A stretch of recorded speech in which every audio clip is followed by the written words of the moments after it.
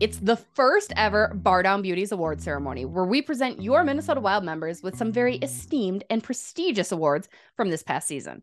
As always, we're created by New Voice Studios, brought to you by Talk North, Grainbelt, Jim Beam, Livea, and Royal Credit Union. This is season 4, episode 178.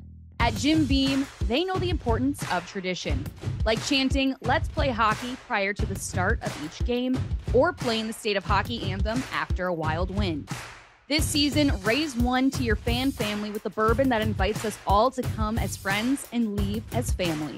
Jim Beam Bourbon Whiskey, the official bourbon whiskey partner of the Minnesota Wild and XL Energy Center. Drink smart. Jim Beam Kentucky Straight Bourbon Whiskey. 40% alcohol by volume. Copyright 2021. James B. Beam Distilling Company, Incorporated, Claremont, Kentucky.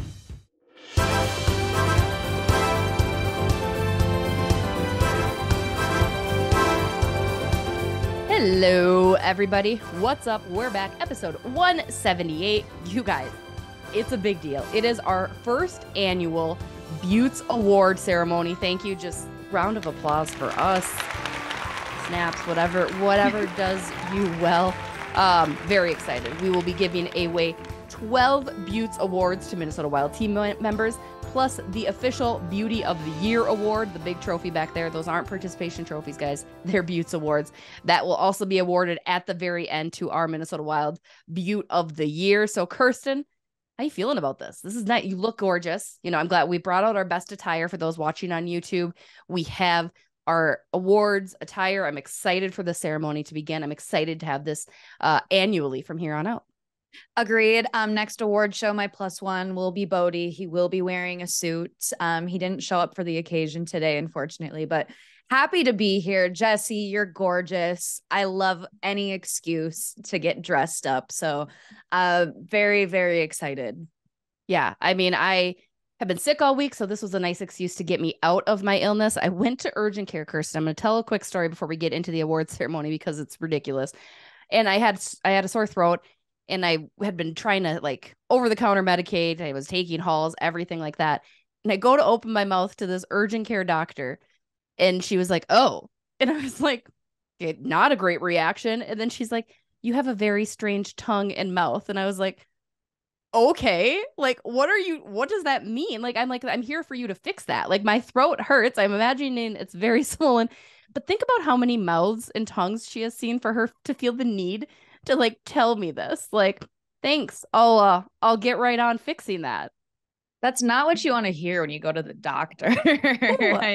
Ooh. Yeah. I was so it's happened to me one other time before, was when we were in Ireland, and I had a armpit rash or whatever, and went to the pharmacist over there, and she was like, "Oh," and I was like, "Yeah, I know. It hurts really bad." Oh my goodness. So it's not an isolated occurrence when you go to the doctor. Who knows? Who knows? But, that's all in the past. If there was a Beauts Award for most resilient, most determined, I think I would win that because, we're crushing out this content each and every week. Criteria for Beauts Awards, for those that are wondering, it's whatever we want it to be. It's kind of more fun. We're not going to give the best offensive player. We're not going to give the worst player. I think we all have covered that. We're moving on, guys. We are moving on.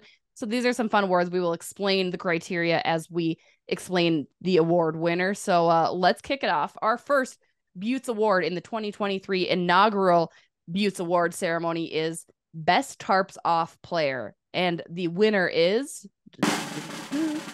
Jake Middleton. Why Jake Middleton? It needs no explanation. Obviously, his Tarps Off interviews went viral throughout the season. He's got the stash and the no teeth to really add to the Tarps Off look and allure, and he had some fun with it.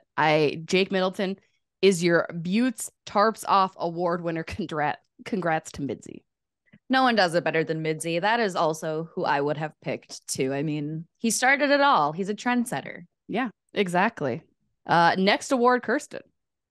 I'm very excited for this one. This one, I instantly saw the category. I knew. Best taste in music goes to no other than, and I'm going to do a drum roll.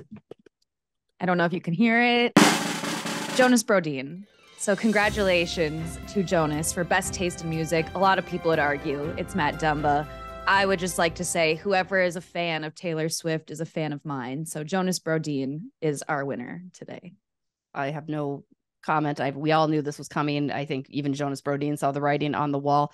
The Academy in general is not surprised by this selection of yours. So, moving on, I think we will go with most likely to be a Phi-Ed teacher. Now, for me, a Phi-Ed teacher has a very definite look, right? A guy that's wearing sweatshirts, a guy that maybe was a has-been or never was.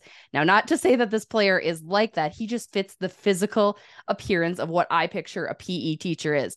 And that award goes to most likely to be a PE teacher is John Merrill. He's got the stash. He's got the hair. I could see him wearing a tracksuit and like playing floor hockey in gym class, second period, whatever it may be. John Merrill to me embodies a Phi-Ed teacher. Maybe that's his career post playing. I want to say I'm shocked, but I'm not. Like that's right? It's fitting. I don't know what else to say about that. If hockey doesn't work out for him, there could be another avenue for him to go down. Exactly. And that'll lead us into our next category, best tats. Now, this one is another one that just instantly came to mind. So the award winner, Jesse, would you like to do the honors and give a drum roll for this one? I take it back. I wish I would have just done it myself because I do it better. But best tats on the Minnesota Wild. As a surprise to no one, Ryan Reeves. Looking at his tattoos makes me want to get a tattoo. So congratulations to Ryan Reeves. Best tattoos on the Minnesota Wild. I mean, is there a consolation award for Matt Dumba possibly? Maybe I feel like there's probably nominations for Dumba. Second, I think it could have gone either way. You and the Academy selected Ryan Reeves. What makes his tats better than Matt Dumba's? Well, for one, he has a lot more of them than Dumba. Sure. So that also gives him the edge. I don't know. Maybe it's because we've seen Ryan Reeves also go tarps off more this season as well. So he's really showcased them a lot more so that they just stick out more in your mind, I think. Yeah, no. And he also has that Grim Reaper one that we have on there. Oh, yes. I'm feeling like maybe I should pick up the best smelling salts this season goes to Jesse Pierce, honorary award winner. Oh, that was a really bad idea. Oh my God, that hurt so bad. I'm okay. Moving on to I thought maybe they'd be dead because they've been out of commission for a while. No. Oh, they probably gained potency. Yeah, no, for sure. He also gets an award that we didn't create, but for best reaction to smelling salts would also be Ryan Reeves. Moving on in our Buttes awards after I've now recomposed my wow. All right. Most likely to burn dinner. Now, this is only because I've had some private conversations with him, and it goes to Matt Boldy. Matt Boldy has talked about how he's not much of a cook in the kitchen. He's working on it. And you know what? He's 21, right? Like 22. It's to be expected. He's learning the routine. I feel like he might burn. Shout out to Jordan Greenway because he would have gotten the award had he still been with the team. He would have been my first selection. Matt Boldy, probably burning a dinner or two.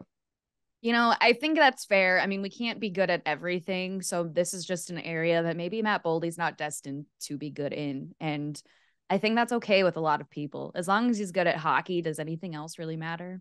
No, you can go dine out all the time. Exactly.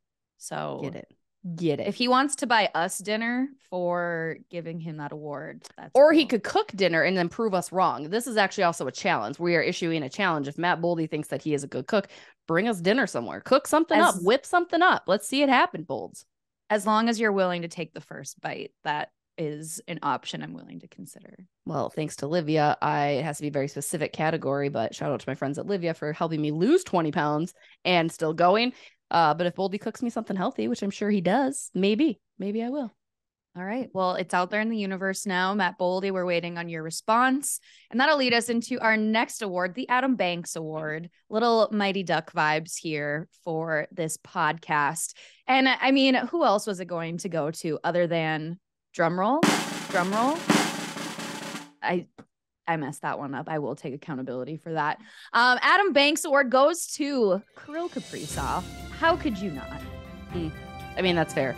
He looks like a kid from Edina too, maybe. Like he definitely could be an Edina kid playing with kids from all over the state, just manhandling them. I think, and he also, he gets hurt. He still plays just like Banksy did, right? Flick of the wrist, it's no problem for him. I would agree. I think the Academy selected right. You selected right. Kirill Kaprizov, your Adam Banks winner. That's going to do it for our first half of the first annual 2023 Buttes Bardown Beauties Award ceremony. If you guys have any questions, drop them in the comments below. Let us know who you think. We had first section, best tarps off, best taste in music, most likely to be a Fayed teacher, best hats, most likely to burn dinner, and your Adam Banks Award. Congrats to our winners. You will be receiving these beautiful little trophies. Possibly, maybe. I have no way to get to them to anyone, but unless we travel elsewhere, possibly we'll get some acceptance speeches. We're going to take a quick break. When we come back, we'll round out our next 6 award winners, and then we get to give away, guys. This is the one. The Buttes Award winner. I had to turn it because my winner is on here already, so please stay tuned and rejoin us for, again, the 2023 inaugural Bardown Beauties Award ceremony. We'll be right back. All right, guys, now that it's the hockey offseason, who's ready to get beach bod ready with me? Thanks to Livea, I am averaging a weight loss of 2 pounds per week and keeping it off. I couldn't be more grateful to my Livea team at the Woodbury Clinic for keeping me on track in my weight loss journey, to which I've currently lost more than 15 pounds and counting. Start your success today and join now to receive 3 months free plus a free gift. Just call 855-GO-LIVEA or visit livea.com and let them know Jesse Pierce and the Bardown Beauty sent you. That's 855-GO-LIVEA or visit livea.com. We're back. Now on to round 2 of the 2023 Bardown Beauties Awards. Again, if you were just joining us right now, this is an award ceremony for fun. We're not doing best offensive player. I don't really care. We all know who the best offensive player is. Those are boring. We are here to give awards for being a beaut. Maybe you're a beaut in the kitchen. Maybe you're a beaut, in the classroom. Just kidding. None of these guys are in the classroom. I'm just saying the criteria is open-ended. So, Kirsten, for our second half, let's kick off our award ceremony. Who we got? This was a category I was very passionate about personally, because I also think there's an argument to be made for this said award. Most likely to think a hot dog is a sandwich. It is going to no other than Mr. John Merrill. And this is an award of prestige because I do think a hot dog is a sandwich, and I think John Merrill would be on my team for that one. So John Merrill is our recipient. Didn't realize you were one of these people. That's very fascinating. It's news to me. Also John Merrill was eating a couple glizzies up in the press box. So it makes sense. Yeah, it's a piece of meat between 2 pieces of bread. It's a hot dog. It's a sandwich. Can just be a thing. You and Meryl and Phil Kessel can go discuss the ins and outs of that. And Brizgalov too. I think he's also the one that questions this.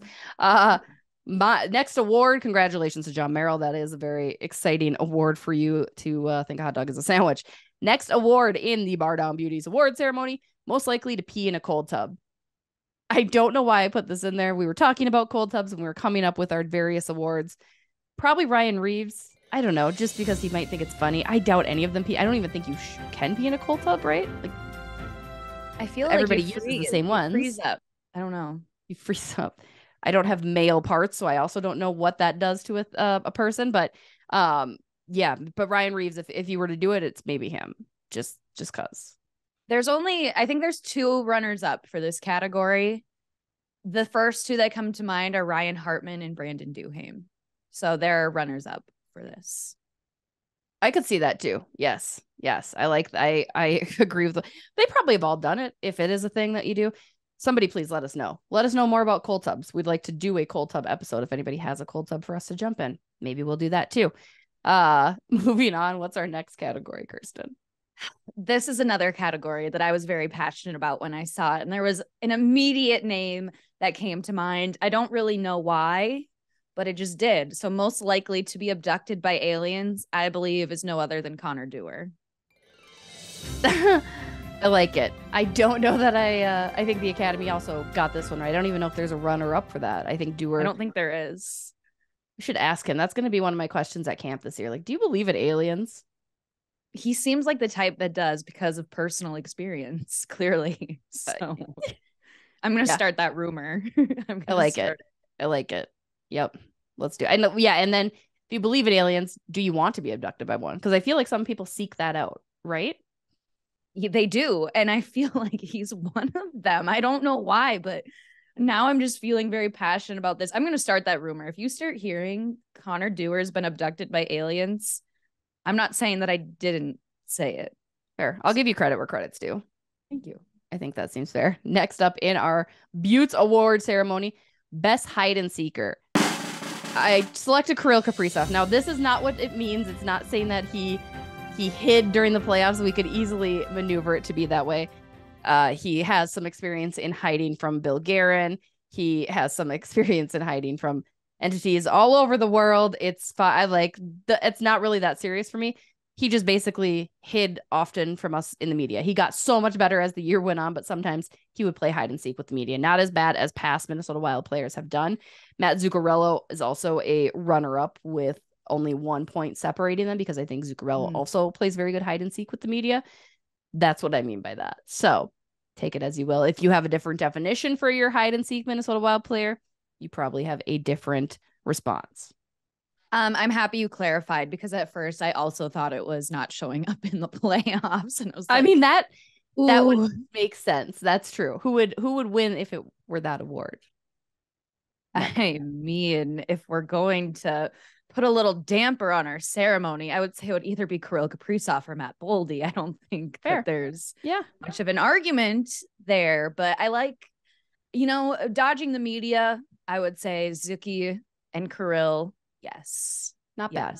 Not bad. Again, Kirill got so much better, and shout out to PR for always wrangling him down when we needed him most, but it's one thing. 2 more awards before we get to award our Bardown Beauty of the Year award, the very prestigious big one. What's up next, Kirsten?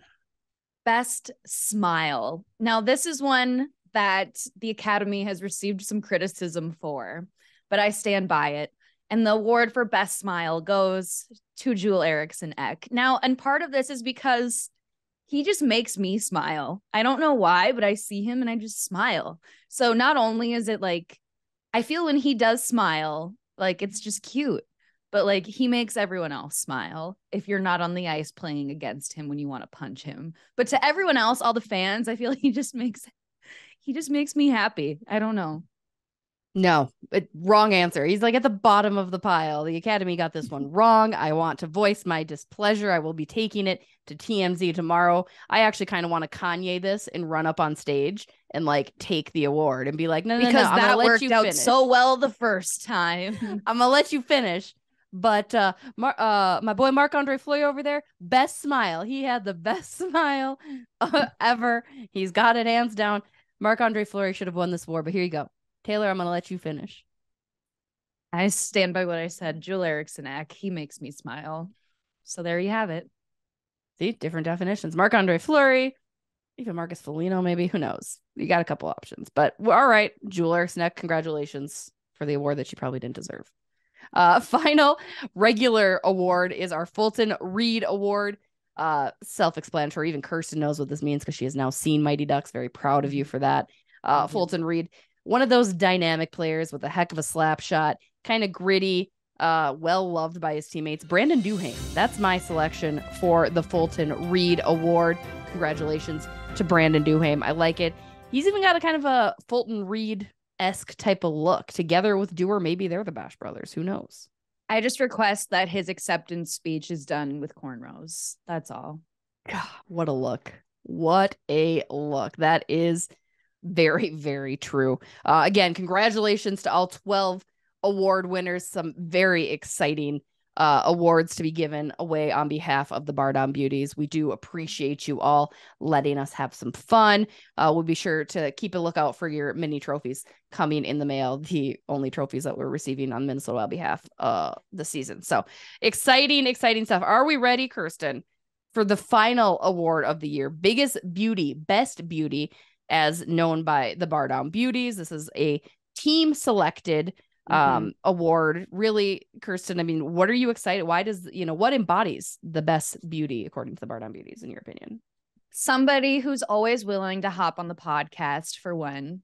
Somebody who they exude awesomeness. They have the demeanor and the swagger And this person embodies it. I think this award is a much bigger deal than even Mr. TNT. So this is a pretty big deal. I agree. I think I would tack on, they're a beauty in every sense of the word as well, right? They've just got that hockey beauty part down. Again, they are good friends of the pod. We appreciate those types of players always and forever. So our first ever 2023 Beauty of the Year award in the inaugural Bardown Beauties award ceremony is, Kirsten, please drum roll if you can. It's my honor and privilege to drum roll for this recipient. The winner is Marcus Foligno. Now, yes, you guys might be saying, but Jesse, you haven't been as kind to Foligno in past few weeks. You're right, I haven't, but I still love him. I maintain I love him. He is our inaugural Bardown Beauty of the Year. He's always going out on a limb, not just for us, but for everybody. He is Mr. Reliable, Mr. Dependable, Mr. Nice. I adore Marcus. Cannot wait to present him with this award. And yeah, Kirsten, what else can you say about Moose, if you will, as our Bardown Beauty? He's the first Minnesota Wild jersey that I've purchased. So, I mean, that's a big deal in and of itself. No one is more deserving of this award. Personal favorite. Just he's that guy. He's that guy to his teammates. He's that guy around the league. Like, he just is so cool. He is. He's just, you can't help but love Marcus Moose Foligno. So I cannot wait to present him with this award. Maybe we'll get an acceptance speech. But until then, on his behalf, this is a great award. Thank you. Love being a beaut. That's probably something along the lines of what he said. He'd say, Kirsten and Jesse, you guys are my favorite people to talk to. Blah, blah, blah, whatever. Marcus, please stop. It's fine. So that's going to do it for this week's episode. That's going to do it for this year's Bardown Beauty ceremony. We're going to expand. We're going to get bigger and better. Maybe next year we're at a venue. Maybe next year you guys are a part of the award ceremony. We're working on it. It's something new. We're trying. We love it as we're continuing to release episodes each and every Monday throughout the season. There's been nothing going on though, guys. So beware of more fun like this content. I hope you enjoyed it. Don't forget, we have a live show coming up this Thursday in Hastings.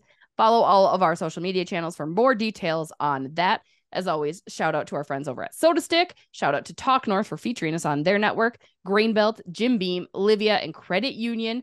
You guys all rock. Our fans, you rock. Loving the engagement. Keep that shit up. It's been so much fun. And again, like I said, lots more to come in the coming weeks. Lots more events. Golfing is a thing that Kirsten and I are going to be doing. She doesn't know that yet, but we're going to be golfing. Probably in some tournaments. And it's going to be a great summer. Summer's here, Kirsten. Let's go.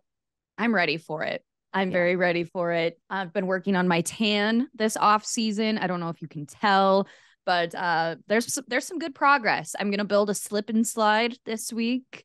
So when you say build a slip and slide, what is that going to look like for you?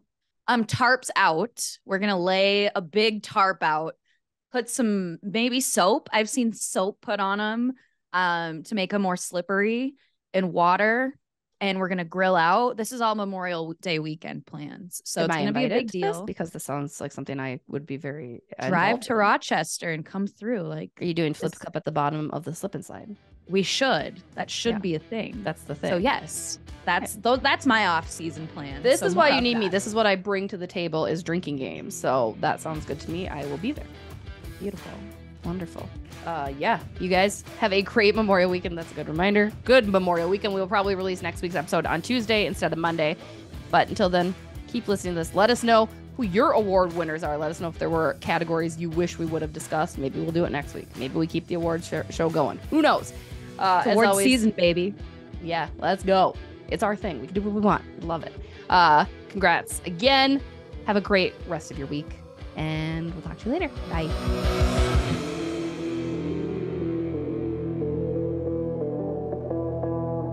This podcast is made possible due to listeners like you. Thank you.